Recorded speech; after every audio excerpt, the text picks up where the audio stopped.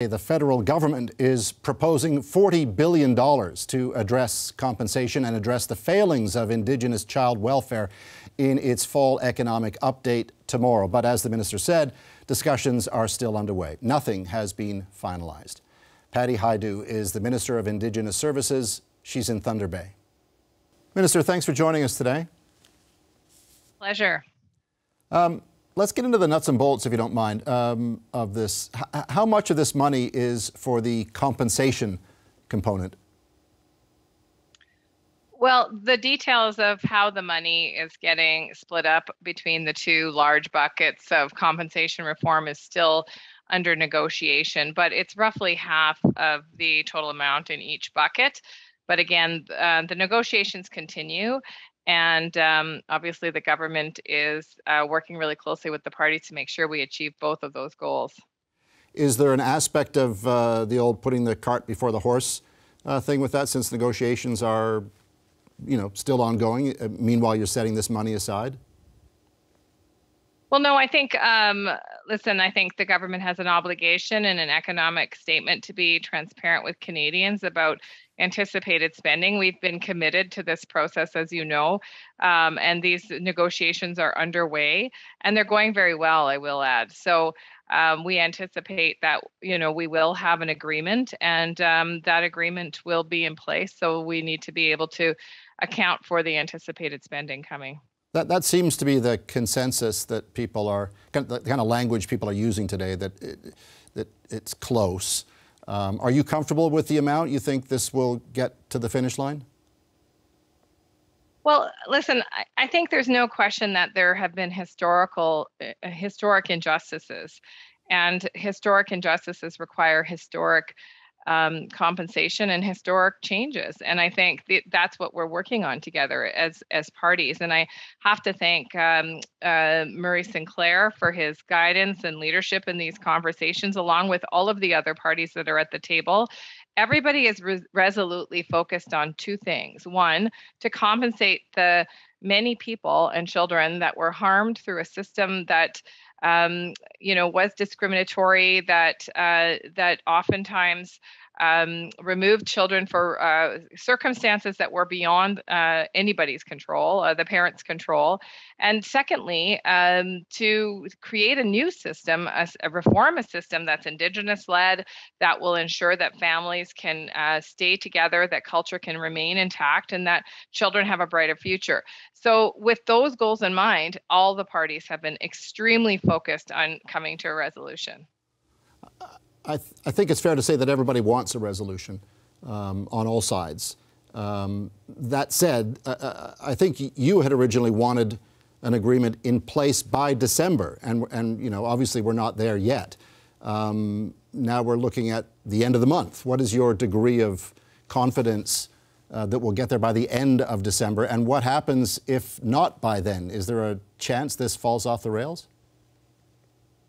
I don't think anyone wants to see these negotiations fail. And I will say that, I've spoken with many of the parties myself, as has Minister Miller, over the last several weeks, and we sense a sincerity on behalf of everyone. And I think there's a growing trust that the government is very sincere as well to, as I said, repair the harms done and to move forward in terms of the reforms that will require significant investments and significant work on equity, for example, on supports for families, on supports for Indigenous communities, to create and maintain systems that will ensure their children are safe, their families are supported.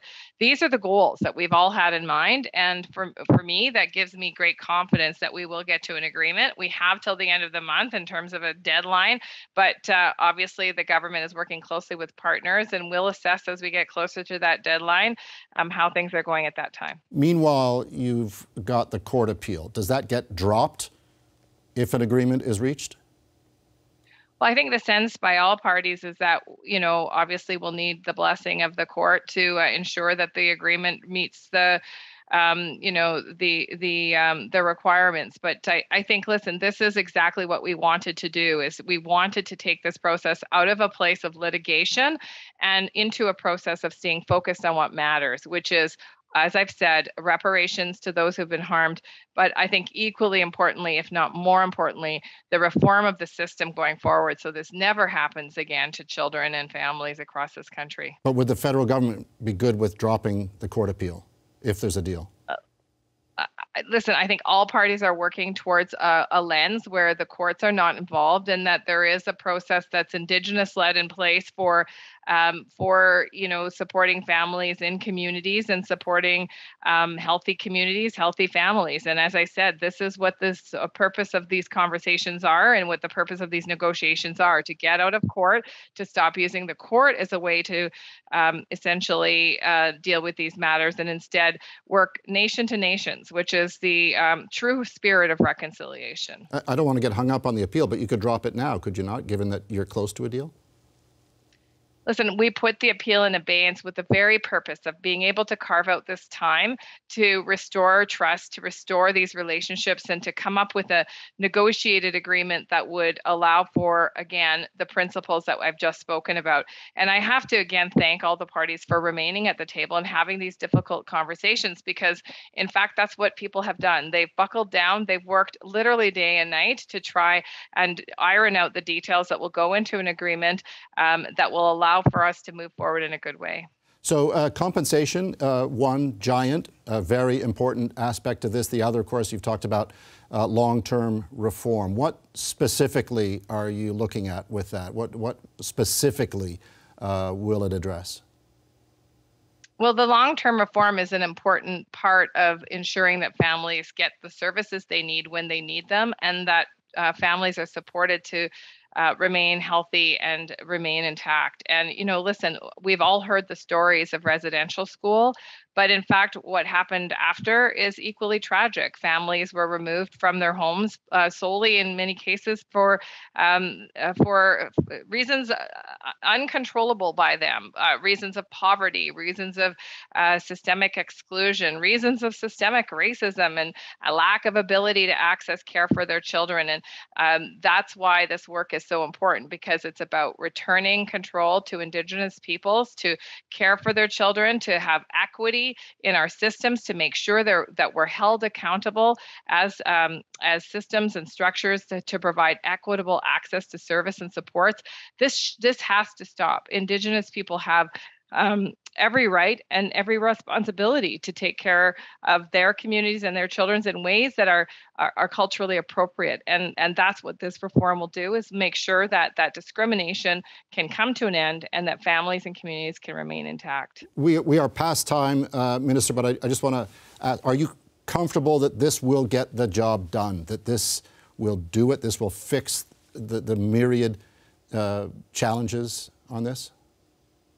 Well, I think it's a really important piece. Absolutely. I mean, listen, reconciliation and healing from the violence of colonialism, it's a long-term project. Nothing is the silver bullet, but this is an important reparation for the government of Canada, an acknowledgement of the harm done, and certainly the commitment from a financial and structural and systems place to actually do exactly what I think Indigenous people have been asking for 150 years, which is to restore autonomy and self-determination in their communities. Minister Hajdu, thank you for your time. I appreciate it. Thank you very much. But as the minister said, discussions are still underway. Nothing has been finalized. How close are the parties to reaching a deal? Cindy Blackstock is the executive director of the First Nations Child and Family Caring Society. She's in Ottawa. Cindy Blackstock, thanks for talking to us today. Thanks for having me. So it seems like the indication is that half of this $40 billion will go toward compensation. What are your thoughts? Is that enough? Well, we need to find that out and do that costing. It's in the ballpark, and keep in mind, that seems like a big figure, and it is. But the reason it's so high, Paul, is because we're talking about tens of thousands of children who are separated from their families because the government of Canada would not provide their families with the same public health supports and social supports and educational supports that other Canadians received. And that drove more First Nations children into foster care than at the height of residential schools. And that discrimination is still ongoing. That's the other piece we need to understand. And likewise, the negotiations are still ongoing. This number has been talked about a lot today, but would you have liked the government to have reached a deal, or the two parties, I guess, to reach a deal before this money is earmarked? Well, what I would like is actually to see the money in the hands of the victims who have suffered from the discrimination, and also to have in place serious reforms to ensure that this discrimination stops and that it doesn't happen again, Paul. The federal government has hurt successive generations of First Nations kids through residential schools, the 62, and now this generation. It needs to reform itself so that this stops and it doesn't happen again. When we look back about the history of this particular case, 24 years ago, when I first came on the national scene and we started costing out the inequalities that were driving these kids into care, it would have been hundreds of millions to settle and to address those inequalities. Instead, the government chose not to do it.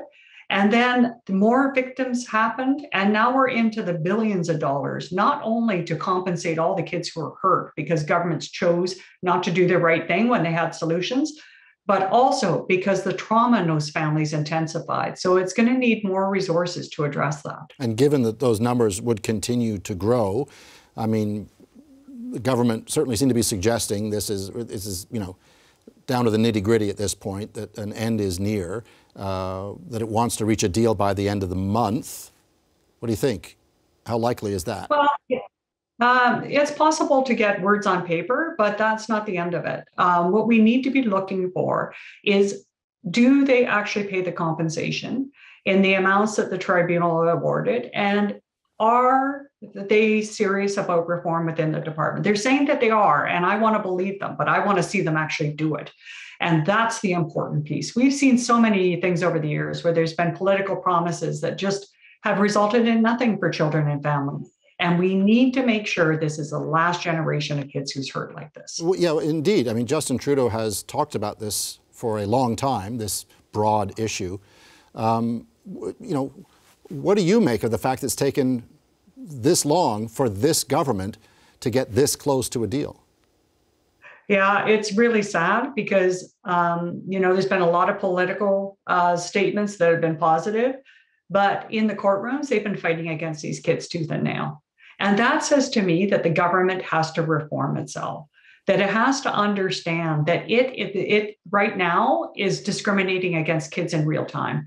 And so it needs to fix it, not only for those things that we're dealing with in terms of child welfare and the services for Jordan's principle about health, equity, and education, but to deal with water and these other issues too. Because the take-home message of this is you pay now or you're going to pay a lot more later. And the sad part about the later is a lot of people's lives get destroyed when you kick these solutions downstream. So I'm hoping that government really looks at this and decides to end all the inequalities in all public services for First Nations. So give me a couple of sort of tangible examples. So we talk about the compensation, and as you've said, but the real thing, then the other part of the other side of the coin is reform, real reform. Yeah. So give me a couple of things. What would you say, here's number one, here's number two, that have to be done? Right. Well, number one is there needs to be supports in First Nations communities to address the drivers of the overrepresentation. First Nations kids are 17.2 times more likely to end up in foster care, and it's owing to poverty, to poor housing, to substance misuse fueled by multi-generational trauma. We need to adequately fund those particular matters so that families have a fighting chance to be able to raise their kids. And then we need support services for those families so that they can care for the children in the culturally based way that they want to. The other thing that needs to be done is we actually need to do an evaluation of the Department of Indian Affairs. This is the same department that ran residential schools. Why is it that despite having all these solutions and despite all these positive political statements, this department really is a repeat offender against First Nations kids? We need to understand what's happening there so that it can be changed and that future generations of kids are safeguarded. And the government can bring itself into closer alignment with what those positive political statements are. We've got less than a minute, but I just need to ask you, having heard all of this today, can this country get there? We can get there. And I think one of the things that the public needs to realize is that we are in this moment with that $40 billion announcement because of them, because they're paying attention, because they don't want this generation of kids to be hurt. But the key is don't turn the page. Don't just say that it's done when there's an agreement signed. Keep paying attention until the discrimination stops. That's what we owe these kids. And that's what we owe the residential school survivors. These are their grandkids. So let's take care of them. Cindy Blackstock, very thoughtful. Thank you so much for your time. Thank you for having me. Hi, I'm Vashi Capellos, host of Power in Politics. See more of our show by subscribing to the CBC News channel or click the link for another video.